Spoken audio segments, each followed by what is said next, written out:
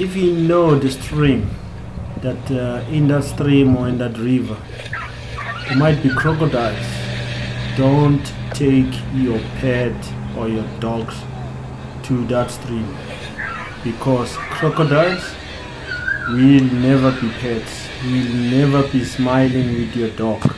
As you can see there on a slow motion, dog is gone.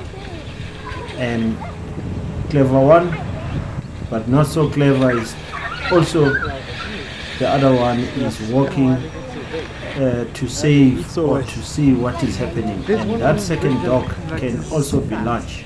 So the best thing is, once you are in the river that you are not sure there's crocodiles or dangerous animals like hippos, make sure you put it on the ledge, you put it on the chain or whatever the case, belt, you hold it, you just observe without the dog going in, because that dog will end up being a lunch. Nobody likes his dog to be a lunch.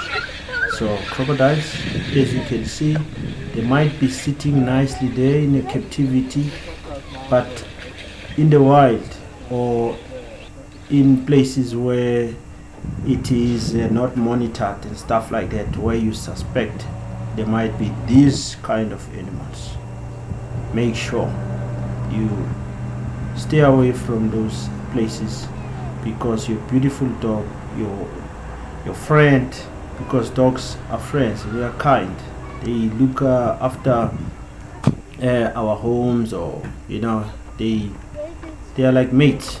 And then you take it along these dinosaurs, they only eat it for lunch.